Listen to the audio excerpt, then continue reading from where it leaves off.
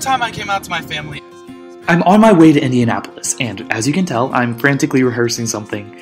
I've been asked to be a feature slam poet, and while I can't wait to show you the slam poetry performance itself, first I have to show you the steps I took to get there.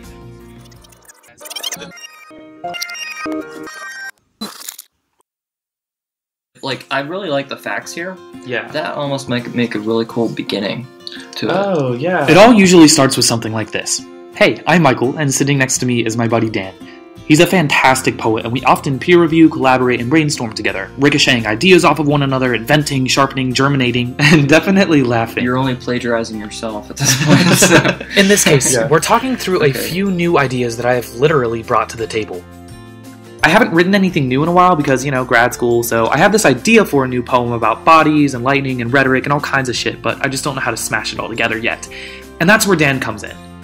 Once I've talked through these ideas with Dan, it's time to set up my writing space.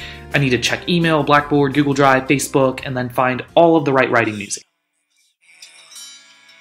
And sometimes I drink coffee, and other times I drink not coffee. First, I write out this huge, messy, crude constellation of ideas, by hand, several times. There's just something about the written page, I think, because I grew up with that medium, that helps me to think and map and plan. And sometimes I get distracted, either by something that cracks me up,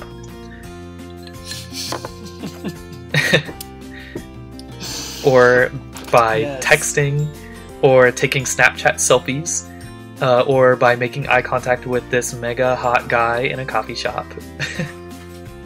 And then side-eyeing him again when I slyly take a drink. But I think there's something important about all these distractions, these embodied moments, because they impact the writing process.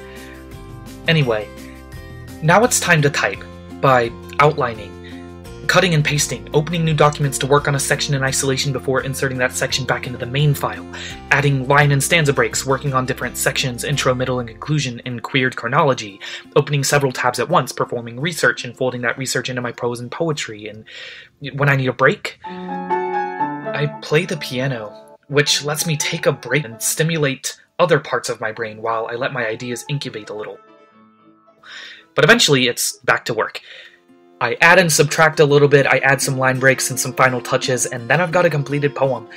But, in the context of slam poetry, the writing process is not complete. I still have to perform this piece, so hours and hours and hours and hours of excruciating memorization, with my pen in hand in case I need to revise any lines or rhythm or rhyme or cut sections for time. Slam poems can only be 3 minutes long. Here I'll add pace and movement and stage directions and hand gestures, all of which I fully consider part of the text of a slam poem. Then it's time to hit the road, where my jams are. I have to sing on the way there to pump myself up, and also to practice various rhythms and movements that are important for a slam poem.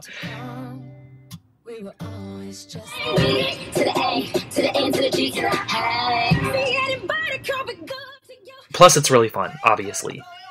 In 1992, 2 years after I was born as a gay baby, and when I get to the performance venue itself, it's game time.